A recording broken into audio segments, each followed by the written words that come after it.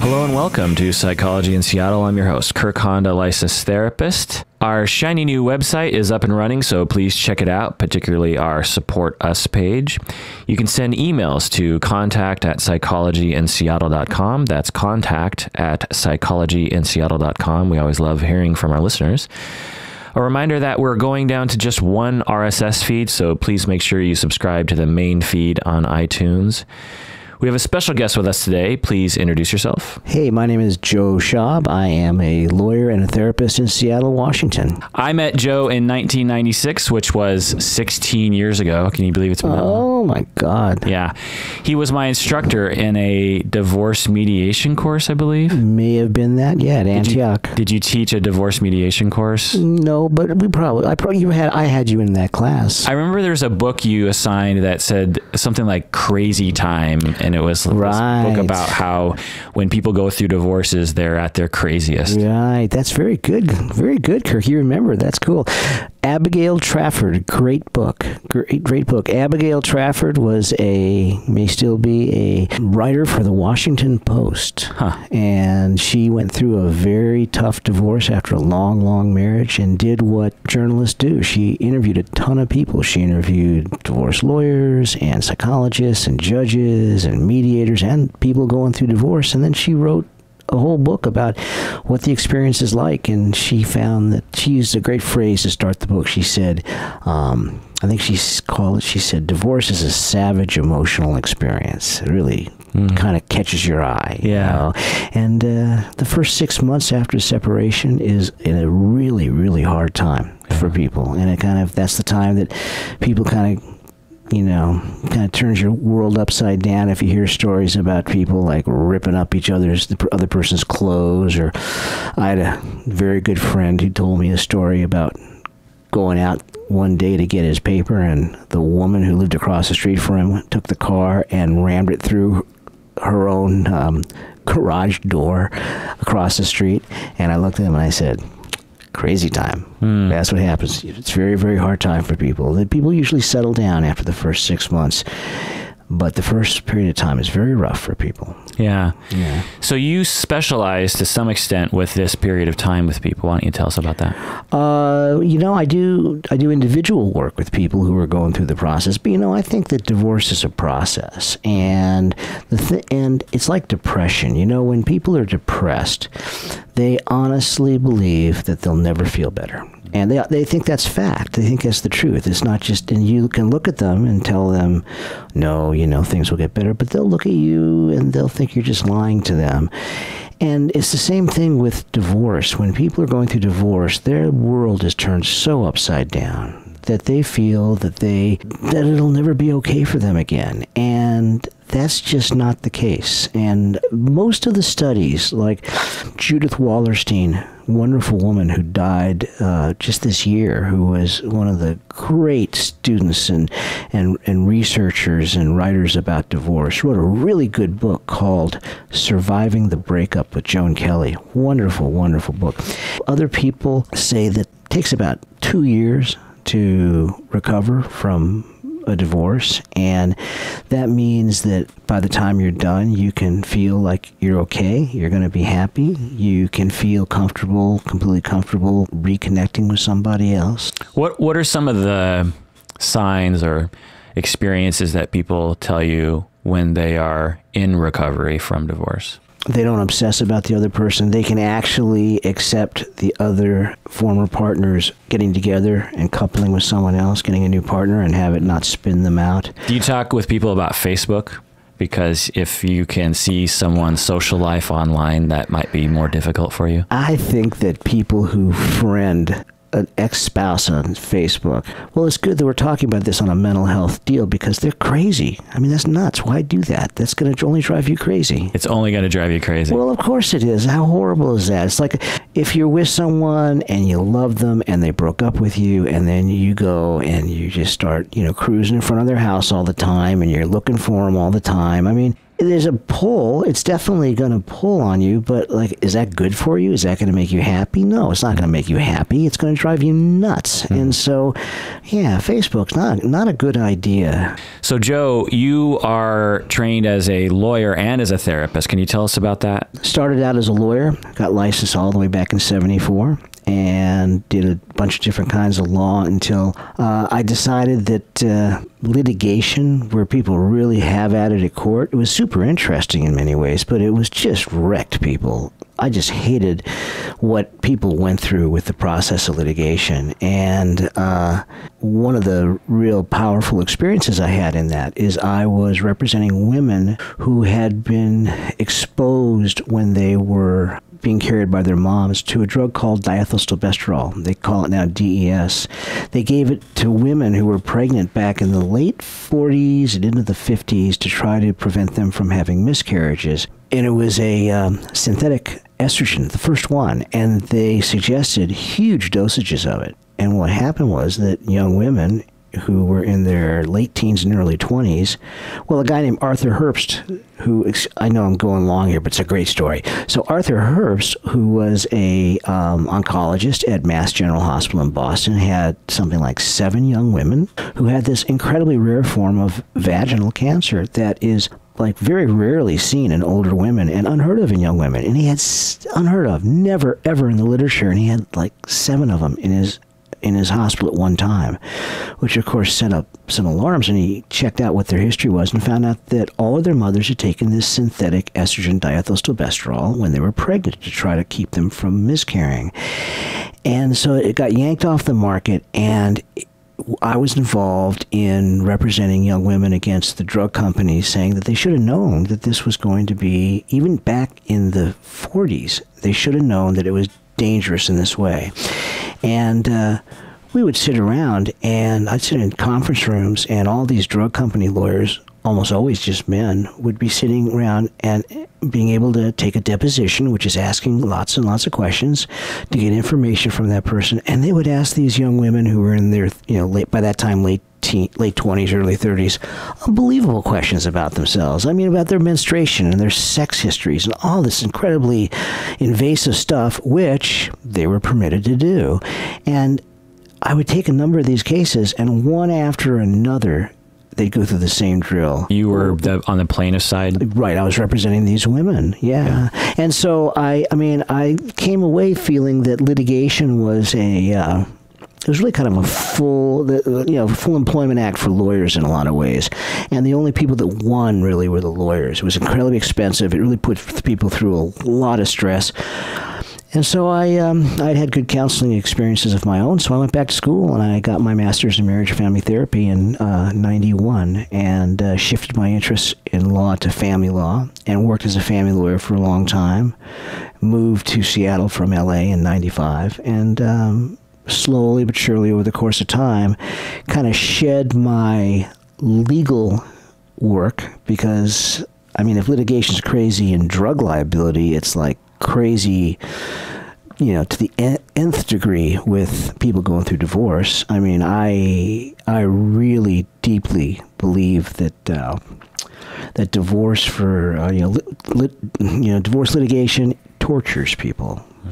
Torture. So, got out of doing that. Now I do mediation. I do a lot of couples therapy. Love doing that. And, we'll consult with people about divorce. Don't go to court anymore. There's a lot of people who are happy to do it. I can't stomach doing that anymore. Yeah, in my experience, limited experience with people that go through legal battles regarding divorce or custody of children, is that the lawyers end up taking control to some extent, and they somewhat encourage their clients to fight and to not negotiate. The clients will come to me and say, well, my lawyer says that I have the right to blank. I'm thinking in the back of my head, I don't know if that's going to work out so well. I don't know if that's the best advice. And I'm guessing that the other lawyer is telling the other party some, opposite advice, and then they go at it, and and so everything ends up being communicated through the lawyers. And I imagine, and I've done this also, is just let's just sit down with the two of you and try to work this out. It might take some time. You might disagree, but it'll be a lot less expensive. One, it'll create a much better relationship afterwards. And if you have kids, then the kids won't suffer as much. Is that the sort of thing you were running into? Totally, completely. In fact, I think you just said what I would have said. I mean, it's absolutely true. It's crazy. Lawyers have an ethical duty to protect their client. If I was getting sued for something, or if I was arrested for something and I had to get a defense lawyer, I'd want somebody that was completely and totally on my side. I wouldn't want a lawyer who cared at all about the needs or interests of the other side. If I'm being prosecuted, I don't care about the concerns of the DA, of the prosecuting attorney. I want to be protected. But divorce is very different, because if two people are going to end their marriage, and particularly if they have kids, well, how the wife turns out in this thing is like really important to the husband. And how the husband turns out in this thing is like really important to the wife. I read a very interesting piece a while ago that said that lawyers, they call it monetize outcomes. So lawyers think about outcomes in terms of dollars in a very natural way. That's the way lawyers think. So for lawyers, it's very important to make sure that their clients have a certain amount of money, that there's no dollar left on the table that their client could get. And also they're there to protect their clients. So if I go in to see a lawyer, the lawyer's going to give me a whole rap about how, listen, this is what the law says. This is what you're entitled to. Here is how I can protect you. And by the time I walk out of that office, I'm going to be really paranoid. I've talked to so many people that walk into a lawyer's office who are like good lawyers, not bloodthirsty people. There are barracudas out there who are obnoxious, but there's a lot of people who are incredibly high level, a lot of integrity, good folks. And, people walk out of their offices, they're flipping out. They're so paranoid because the lawyer uses language like, I want to protect you. I want to make sure you get what you're entitled to. And it creates a paranoid adversarial mindset in people that is going to really hurt them, and Lord knows it's going to hurt their kids. So what do you propose as an alternative to that? Oh, thank you. What a great question. So I came in here into your studio saying that I want to talk about collaborative law, and that is the question that leads me right into it. Collaborative law, collaborative divorce is this incredible process that, by the way, how much do you know about it? I've just heard things through students of mine who have talked about taking the training, I believe. Right. So not much. Okay. Collaborative divorce is all over the country, and it's got a really great community here in Seattle.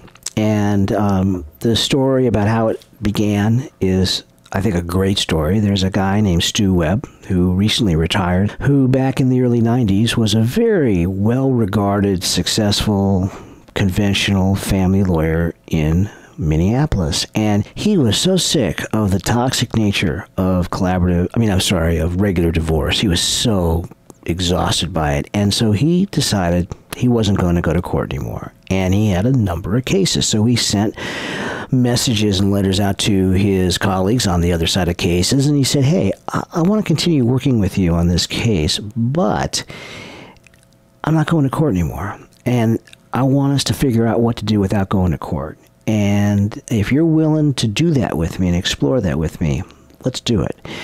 And only a handful of people agreed, because lawyers are very nervous about having to talk about cases without having the option of going to court. So like, if we don't agree, okay, fine, I'll see you in court. And lawyers kind of say that's the way it is. And it's very, goes without saying, a second nature for lawyers just to go to court if you can't agree. Problem with that is you are getting somebody in a robe who doesn't know any of the people involved, has got a lot of stuff on their plate, is preoccupied with their own concerns, and can't spend that much time on people's situation, and also have a lot of oftentimes unacknowledged prejudices about how they feel about men or women or marriage or God knows what. Have you seen that play out? Oh, yeah. If you ask most lawyers in Seattle and they talk about divorce, they will say that people who sit on the bench, they will say, oh, this is a good person. They're pretty straight up.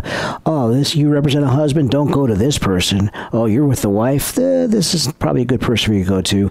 For example, in this day and age, what happens if you have two people, they've been married the woman has been working and the guy has been like staying home, maybe taking care of the kids. Much more common now than it was in the days of John Lennon when he was a househusband, right?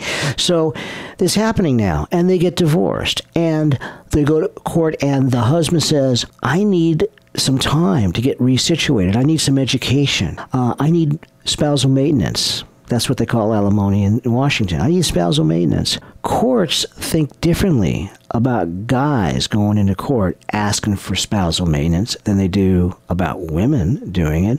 It's harder for guys to get a court to order them to have spousal maintenance because there's prejudices about that. Guys, and Lord knows, I'll tell you, get me started here. You know, I used to believe, when I was litigating, I used to believe that courts were, especially in a place like Seattle, really even-handed about gender issues around parenting.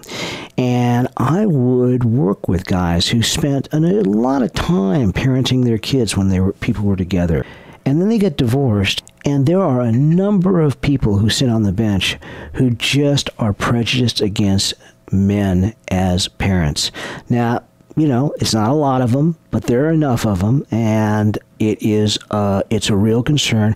I would represent guys, and they'd be all worried about whether there would be, there would be a bias in a judge because they're guys around parenting. And I'd say, no, we'll put on the evidence, and there's a lot of stuff you have to say about how much time and the care and concern and what you did. And almost invariably, the guy's lost. And after a while, I kind of had to shake my head and talk to colleagues and say, I was naive, man. I thought that it was more even-handed than that. Now, you'll get people who are on the bench who will certainly argue about that and say that's not true, but that's not my observation, and that's not the observation of a lot of other people that do this work. Yeah, I've observed similar sorts of, shall we say, experiences where I look at the judge and I think, I don't know if you know exactly what you're talking about, particularly in family court, because it gets so messy and people get upset. I've seen judges react emotionally to the situation and seem to lose their cool. We tend to think of judges as these superhuman people, and of course they're not. They're regular human beings, right? I don't think of them as superhuman people. Well, you don't because you've been around them enough, right. But the general public, that's why they sit up in that chair far away from us up high. Right.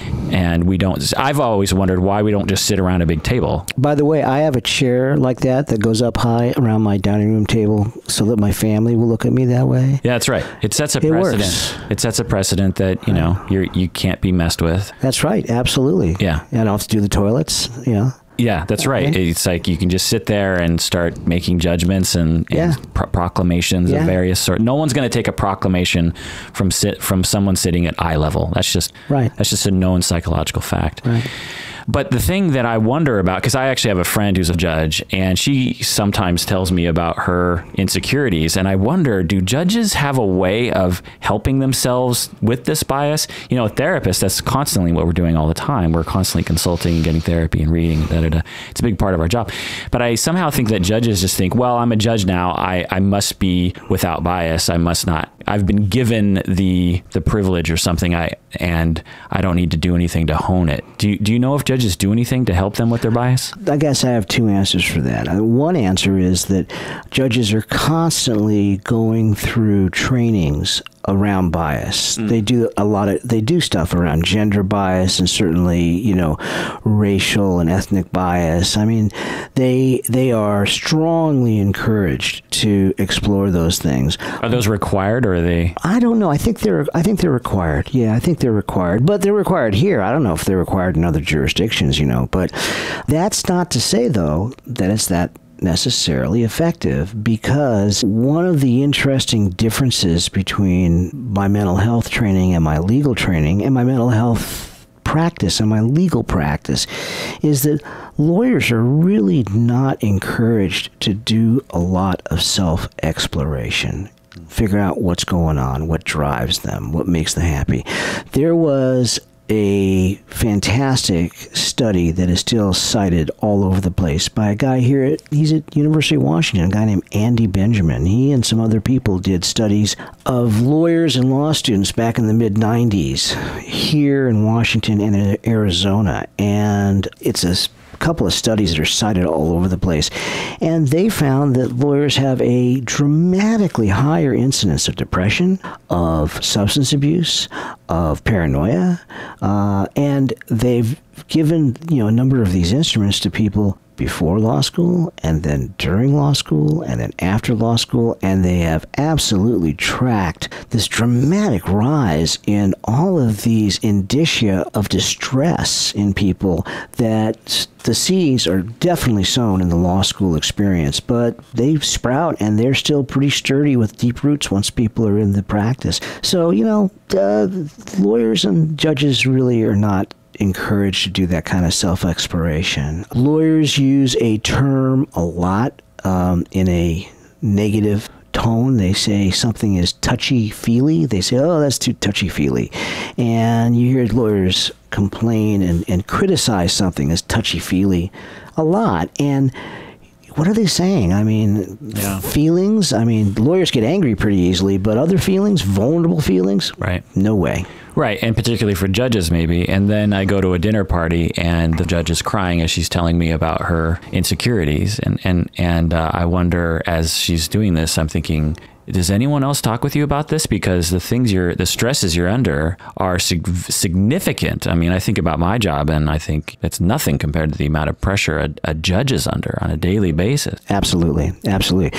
So getting back to collaborative law briefly, what happens is that this idea that Stu Webb came up with about let's figure this out and not go to court really started to capture people's imaginations, particularly lawyers' imaginations, because Stu Webb and the few people that agreed with him in how to handle this weren't the only people around the country who said, oh man, the way divorce is handled in courts is torturing people. And I am not using, hyperbole when I say that. It tortures people.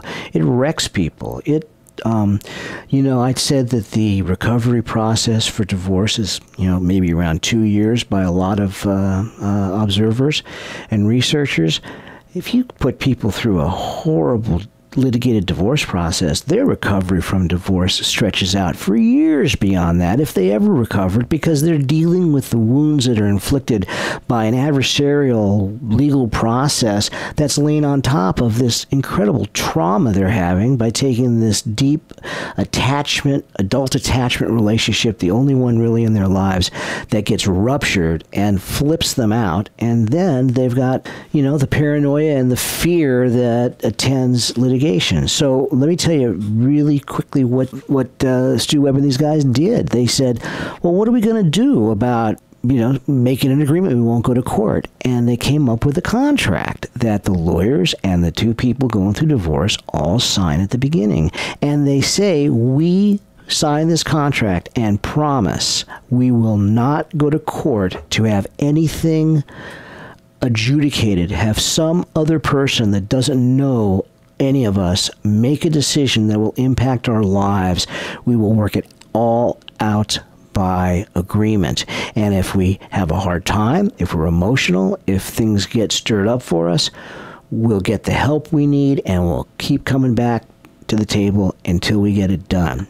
And the kicker was the part of that agreement that gave it some bite, I guess I'd say, that gave it some enforcement, is that if either person had a lawyer go to court for them in a motion or something where a judge had to make a decision rather than just kind of, enter some agreed order, but actually were arguing about something, if either person went to court, both lawyers had to withdraw, and these people had to get litigating lawyers. So there was a bit of leverage to keep people in the process, because some lawyer that these people, each person had developed a relationship with and who knew the case, and they'd spent a fair amount of dough getting them up to speed on their lives and what was going on, all of a sudden those people had to be gone and they had to get new people.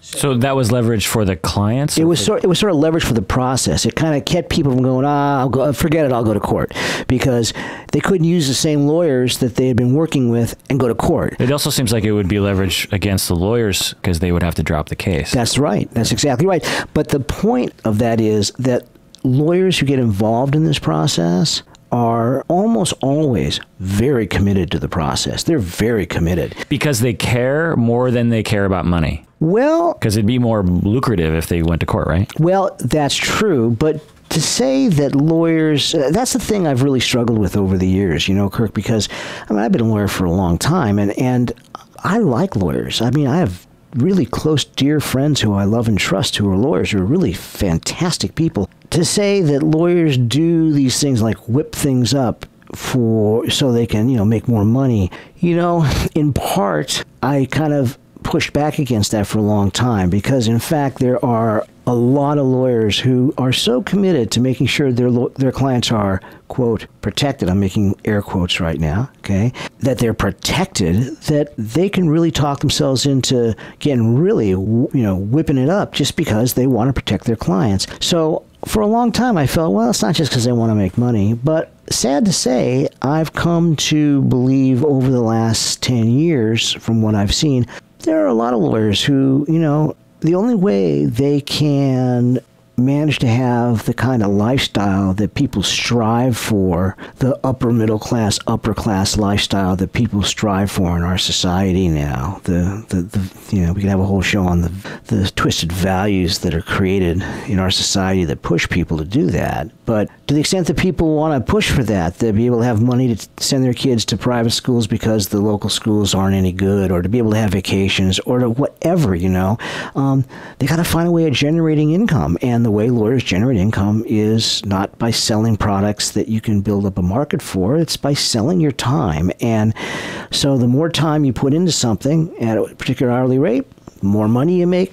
How much would it cost a client to go to court in a typical adversarial divorce? What put a number on it? Yeah, well, you know. I'm thinking like 30 grand a person or something, 10 to 30 grand a person. Well, that's about right. I mean, it's 10's a little low. 30 grand is maybe normal to a little above normal. So that's where you get the lawyers. They start working stuff out. There's some disagreements. You go to court. They start throwing stuff back and forth. The judge makes a ruling. That process can take a year or so, custody issues, that sort of thing. And 25 grand each from each client. Definitely. And if it really heats up, 50 grand each, 75 grand each, 100 grand or more each. But of course, when you're getting people spending that kind of money, one of two things are happening. They're either so loaded and they're dealing with, you know, such high assets that they don't, you know, that money still is, you know, clearly is not going to change their lifestyles to spend, or they're in such pain, they're impaired. A lot of times they have character disorders and they're just so flipped out,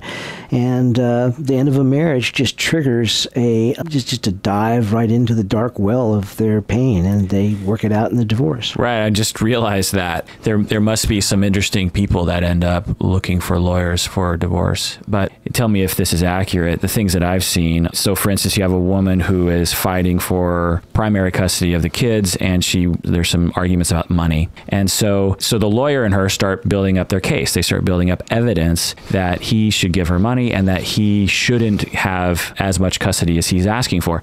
So they start looking for evidence that he is a bad person. And let's say she starts off with saying, well, he's not that bad of a parent. There's some things I have some complaints about, but it's not that big of a deal. But in order to win in court, you have to get evidence. And so she might say, well, he was really rough with the kids once and they got a bruise. And then, you know, and the lawyer might say, well, so can we say that was kind of abusive? Was a little over the top? Do you worry about the safety of the children?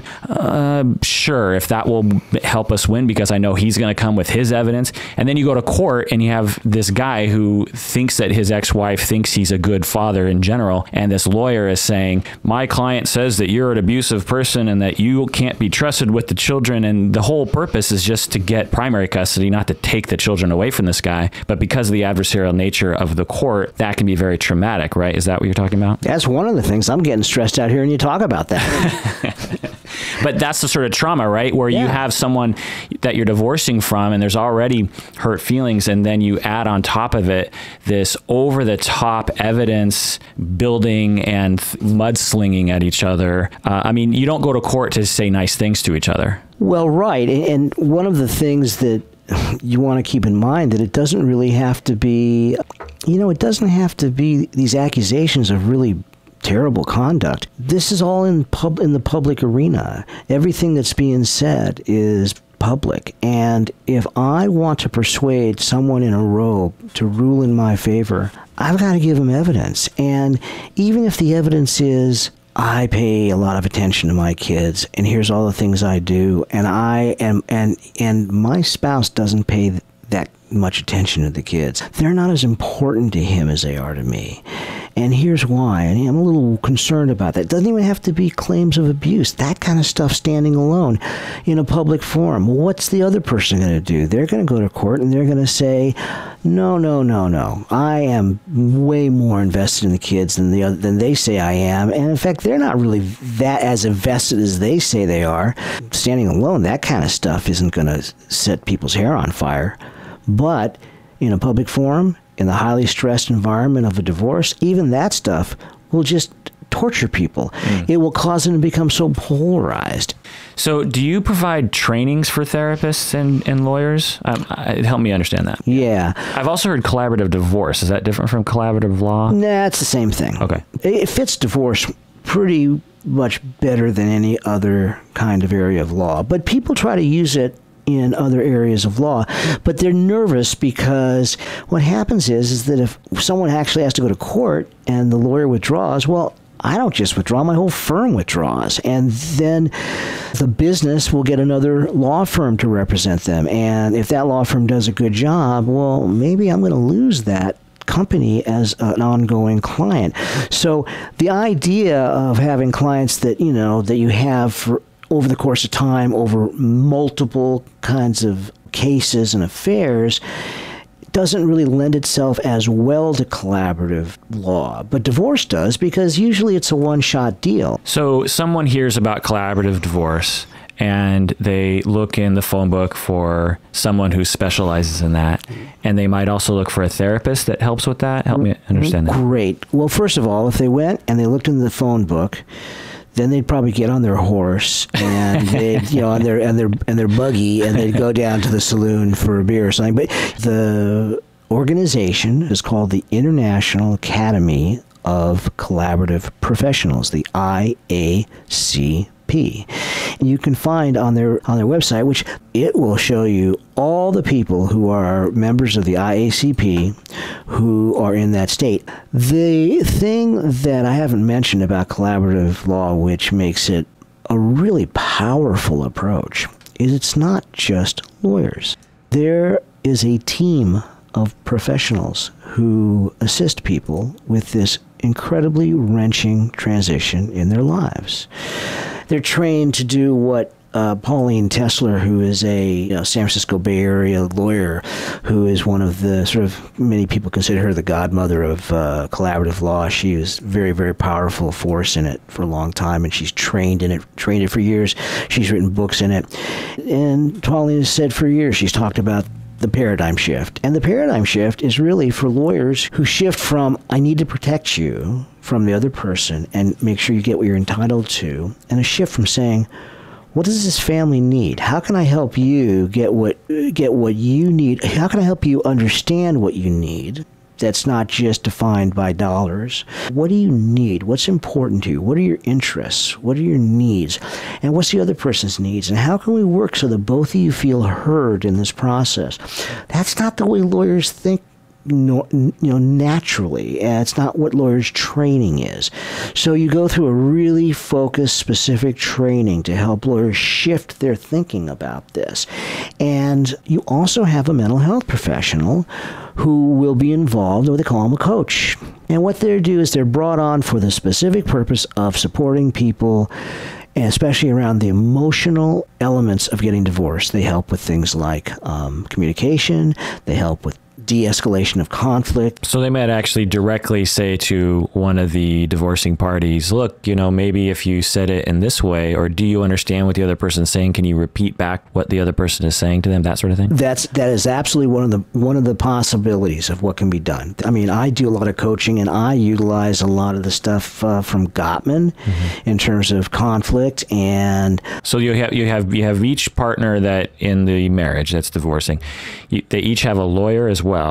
There's a financial specialist who's neutral. And then there's a coach who's neutral. How much does it cost overall? Lawyers, coaches, and financial people? So here's the basic deal with collaborative law. People used to think that doing a collaborative divorce was cheaper than a basic litigated divorce. Not a crazy litigated divorce, but a basic litigated divorce.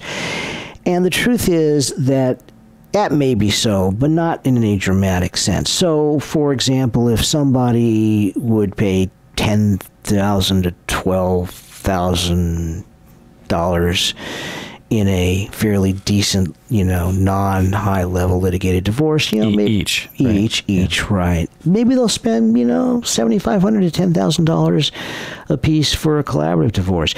They might spend a bit less. Maybe they'll spend 10%, 15% less than in a litigated divorce. And this is in a non-intense litigated divorce where the costs, start to really spin out of control, $25,000, $30,000 or more per person. But the thing that's important is that the outcome you're getting is so much better because you are able to find a way of maintaining a decent, respectful relationship with this person that you were married to, and now you're not going to be married to him anymore, and that is a trauma for people.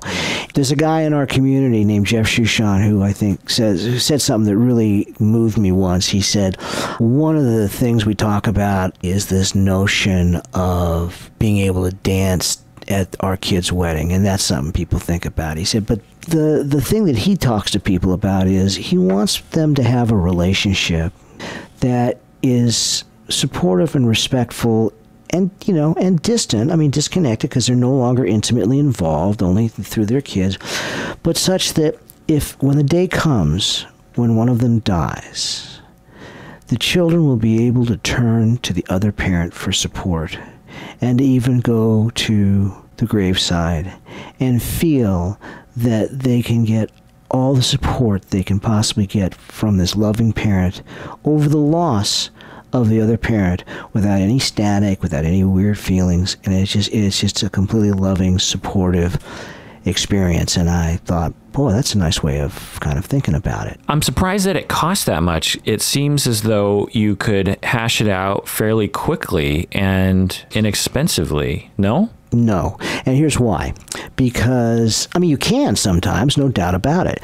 But, the issues that people struggle with in divorce, whether it's collaborative or, non-collaborative, they run deep for people. They're powerful.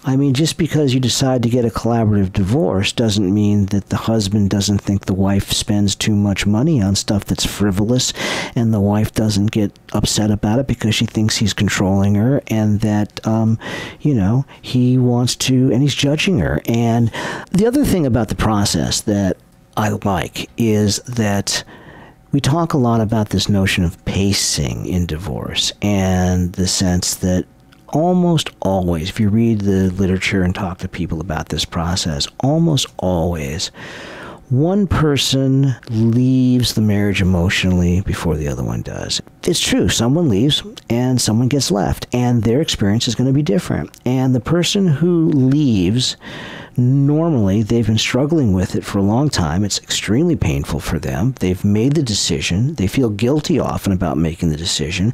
But once the decision's made, they kind of want to figure out what the next step of their lives is, because they've emotionally disengaged from this other person as a spouse. The other person, they didn't, even though the marriage was bad, they didn't see this coming oftentimes. So they really need the time and space to wrap their mind around this incredibly intense shift in their lives. And so they may feel betrayed and angry and outraged, or if not that dramatic, just really deeply sad and grieving. And so it's going to take them some time. So the person who leaves kind of wants the process to go fast so they can kind of figure out what the next step is. And the person who is left kind of needs the process to go slower so they can wrap their minds around how they're going to make these incredibly important decisions in their lives. So you have to balance the needs of both people in that. And so the process doesn't go quite as fast as people would think. Here's the important thing to remember, I guess, is that just because people choose the collaborative law process doesn't mean that they are self-selected as people who basically get along and don't have serious issues to deal with. The beauty of the collaborative process is that, except for, I mean, this, you might get debates from some people who are conventional divorce lawyers, but I truly believe that except for a certain subsection of groups of people who get divorced, like where there is mostly where there is domestic violence, or really sort of intractable mental illness, characterological issues. Except for those things, people can go through a collaborative divorce process. They can be in conflict. They can be pissed at each other. They can have all kinds of disagreements.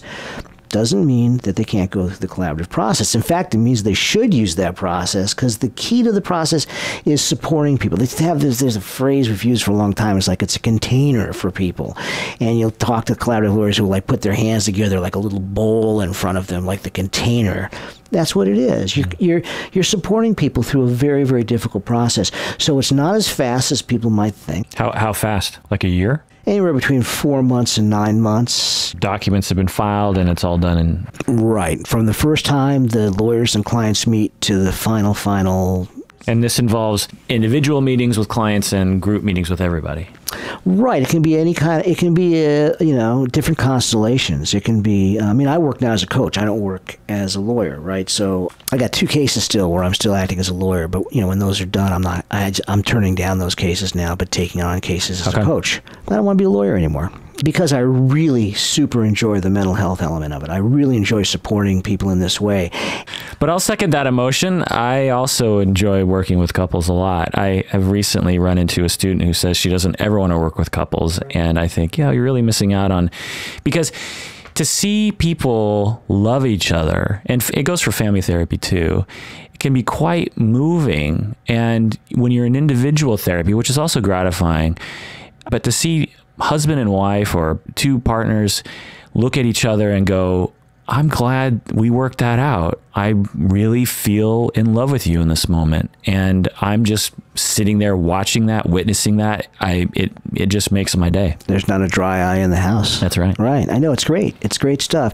Part of it that makes it so much fun is that, people will walk in and they'll start talking about something that's happening between them. And when you're trained a certain way, you listen to what they say entirely differently than the way they're thinking. It's like you're looking at something with different lenses, and you start feeding your view of what you're watching, which is entirely different, to them. And it's so incredibly supportive to them, because what people do when they're fighting, when they're in conflict, when couples are in conflict, man, they just... they'll sit in your office and they'll start going over one of their fights, and you'll watch them and you'll look at them and say, you don't need to do this in here, because I'll bet you do it exactly like this at home, right? And they go, yeah. I said, well, so don't waste your time and money coming and doing it in here. Let's talk about let's talk another way of seeing what's going on. And if you have